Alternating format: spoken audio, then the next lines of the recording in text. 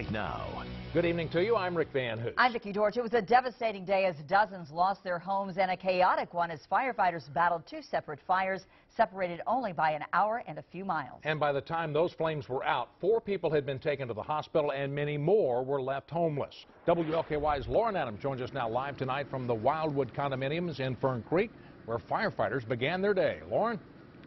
Yeah, hi, Rick. It was here that several people and pets were rescued, all with the clock ticking, because just a short time later, the roof would collapse. Now, as you can see here behind me, the building tonight is being considered a total loss. And just down the road at that second apartment fire, things there aren't looking much better tonight.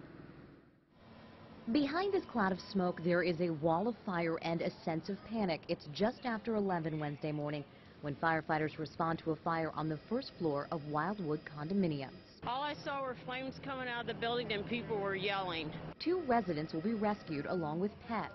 Terry Wright had tried to stop the fire. It was his neighbor, a special needs man, that was cooking when fire rages out of control. By the time I hit the door, smoke rolling out. I couldn't go in there and try to put it out. 4 people are rushed to the hospital. The fire is just under control when these very firefighters receive a second call less than 2 miles away. A second fire, again on the first floor, possibly in the kitchen, this time at the Park at Hurstbourne Apartments. It's just before 12:30. Where the ladder is on the front, going to the second floor. That's where Taylor Myrick is sleeping when she wakes up to the smell of smoke. She's able to get out of the apartment but is forced to leave without her cat. Moments later, a tearful reunion as Myrick and Caillou are reunited.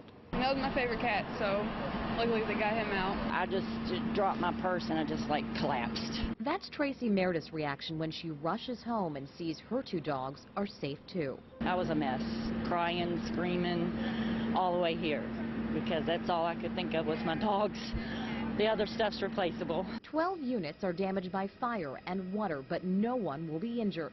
Heather Heath lives so close her apartment received smoke damage, but knowing what's happened just down the road and just next door, she considers herself lucky. It could have been us.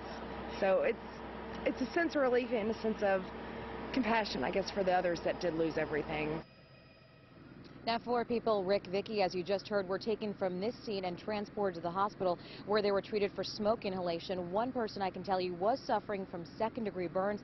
Tonight, we do not have an update on their condition. Meanwhile, the man that was cooking, the man firefighters say unintentionally set this fire. Neighbors tell me he's shook up, but otherwise doing okay. We're reporting live tonight in Fern Creek. Lauren Adams, WLKY News. Thank you, Lauren. Now, most of the residents at the Wildwood condominiums told WLKY that they were spending tonight with family. Those living at the apartments on Oxford Place have moved into vacant apartments.